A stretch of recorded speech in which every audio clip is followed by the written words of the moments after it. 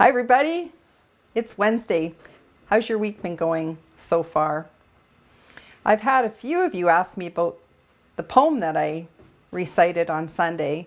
If you hadn't heard it, well, you can go back and listen to the sermon again, or any sermon for that matter.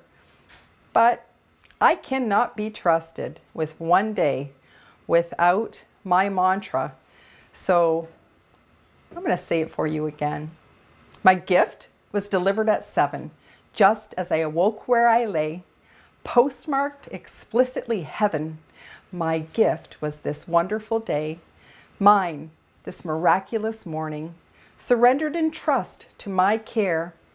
It came bearing only one warning, fragile handle with prayer. Well, I encourage you to have that conversation with God, because when you talk to Him, He really reminds you of who you are and whose you are. When I asked you how your week is going, do you remember this? We talked about the mask and what it represented. Did you lay yours down? Did you pick it up again? That's what's so great about being a Christian. Mercies are new every single morning. So you get another fresh start. If any of this has been meaningful to you and you would like to pray, I'm going to pray with you now. And you can always contact the church. There's a number that you can text. And if you are feeling maybe some new freedom of reality as a Christian, we would love the opportunity to pray with you. Well, let's pray together now. Father, thank you.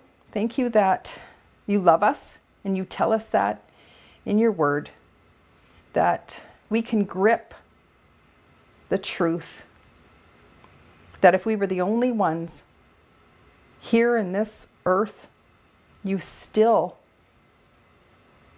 would have died for the one. You still would have rescued the one. Thank you that you love us that much. And Lord, this grace of forgiveness is such a gift.